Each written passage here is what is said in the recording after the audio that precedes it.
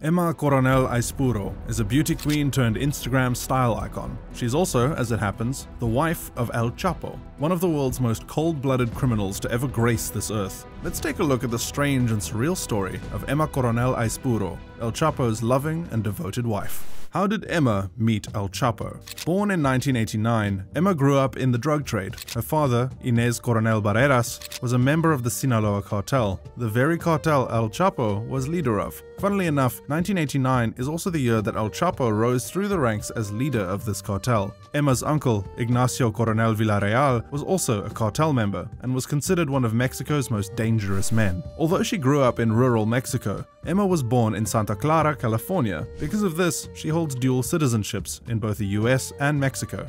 She was recognized for her beauty at an early age. She won the Coffee and Guava Queen beauty pageant. This event would change her life forever, as it was here that she met her future husband, El Chapo. At the time, El Chapo was 46 years old and a well-known drug dealer in the area.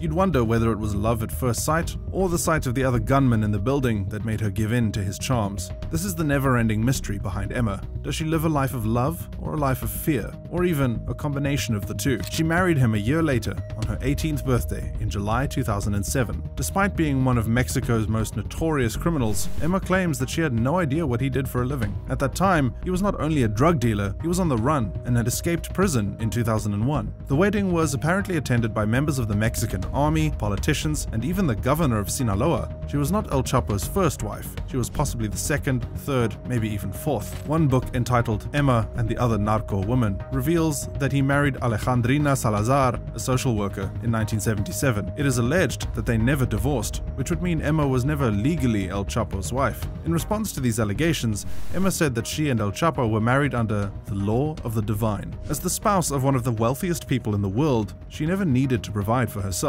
It is known, however, that she had career ambitions in the media as she studied journalism in Culiacan. She is quite good with the press, and this may be the reason why. A turbulent marriage. 4 years later, in 2011, the couple had two twin girls. Despite living in Mexico, Emma was brought to California to give birth to these two girls and make them US citizens. The father's name was suspiciously left off the birth certificate, and might have something to do with there being a $5 million bounty for his capture by the US government. El Chapo is believed to have 15 other children from the other marriages, as well as countless affairs. In 2014, when these girls were just 3 years old, their father was arrested, but for El Chapo, getting sent to prison wasn't a huge deal. This was the second time he was arrested, having escaped prison in 2001 by hiding in a laundry cart and bribing almost all of the prison guards and staff. If you're El Chapo and put in a Mexican prison, it's just a matter of time before you could escape again. Not a lot is known about Emma's involvement in the drug cartel, but she did assist the cartel when they tried to break El Chapo out of prison again. He was now in a maximum security prison, so breaking out was a bit more difficult, but the CCTV had a blind spot. Each cell had a shower, and the cameras never filmed them in the shower, so a tunnel system was dug beneath the showers. A tunnel system spanning over a mile long, leading to a property owned by Emma. Emma had, coincidentally, bought a property in the exact location that El Chapo escaped prison from. By now, she was clearly embedded within the cartel. Her husband's second time on the run was not as lengthy this time round. In 2016, El Chapo was captured again in a bloody raid by Mexican officials. His escape had humiliated the Mexican authorities, so they were a lot more ruthless in capturing him this time. To make matters worse, he was extradited to the US because of how widespread his drug reach was in the United States. At one stage, 80% of the drug trade in Chicago was controlled by El Chapo. He was extradited to the United States on January 19, 2017. El Chapo's trial. It wasn't until 2018 that his trial in the US began. It was during this trial that Emma was really brought into the spotlight. Her beauty caught the attention of the paparazzi, and she was known for her stylish trips in and out of the courts. She would even blow kisses to her husband from across the courtroom. This bit of theater created a lot of media attention, and Emma's loyalty towards her husband had astonished news outlets everywhere. During the trial, she heard about her husband's torturing and killing of other people. She even heard about his multiple mistresses, but remained loyal to her man. She told the court that she knew nothing about the Sinaloa cartel and that her husband was the owner of an irrigation company. Everything that was discussed in the trial about Joaquin, good and bad, does not change in any way the way I think about him. He was sentenced to 30 years, so at 63 is unlikely to be a free man ever again. But despite Emma's repeated declarations of innocence, the trial revealed that she was not completely oblivious to El Chapo's bloody empire, nor did she turn a blind eye to it. In fact, when they discussed his business, it looked like just another married couple discussing balancing their work lives. According to Rolling Stone magazine, text messages between El Chapo and Coronel that were read during the trial painted a portrait of a husband and wife chatting about felonies with the same breezy familiarity as a woman reminding her husband to pick up toilet paper. More disturbingly, they jokingly talked about how their kids would soon grow up to be like their daddy. In one text, El Chapo texted, "Our Kiki is fearless. I'm going to give her an AK-47 so she can hang with me." If you're wondering how their kids turned out, I already did a video on that, so check it out. Life without El Chapo.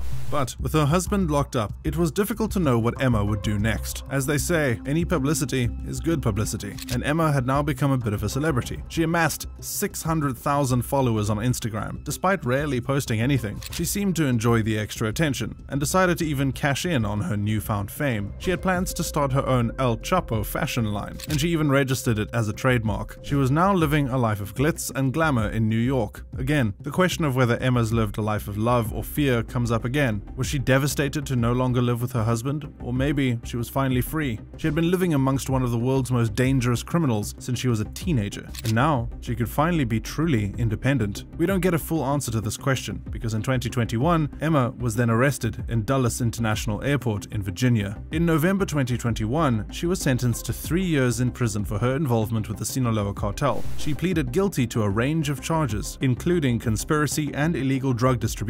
This included the trafficking of cocaine, heroin, methamphetamine, and marijuana across the border in the US, as well as the laundering of the proceeds. The court also ordered that she forfeits nearly $1.5 million and face 4 years of supervised release when she leaves prison.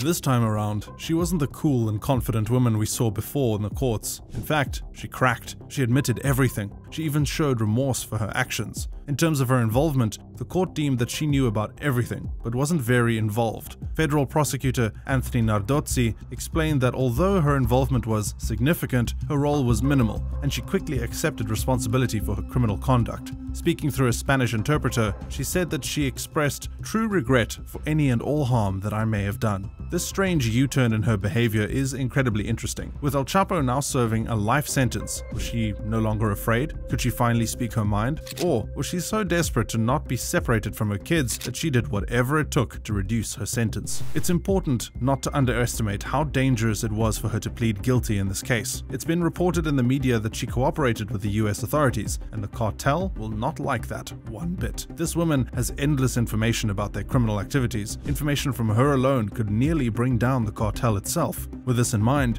it's unlikely that she'll ever return to Mexico. But now, she won't be living the life of luxury she's been used to ever since she met the love of her life when she was 17. Instead, she's now alone and behind bars. She's now living with the consequences of her actions, and this might be a bitter pill to swallow. Robert Almonte, a security consultant based in Texas, told the New York Post, "There's no such thing as early release from federal prison. She's not going to be used to doing federal time in the US. It won't be like in Mexico, where prisoners can pay for luxurious cells and takeout food. She is going to get a reality check. What life will be back once she is released, time will only tell." What does El Chapo think about her giving in to the US authorities? He might forgive her, but will the cartel? She might not enjoy being in prison right now, but at least it's keeping her safe for now. If you enjoyed this video, click a video on the screen and join us on another fascinating journey into the murky world of crime. See you there.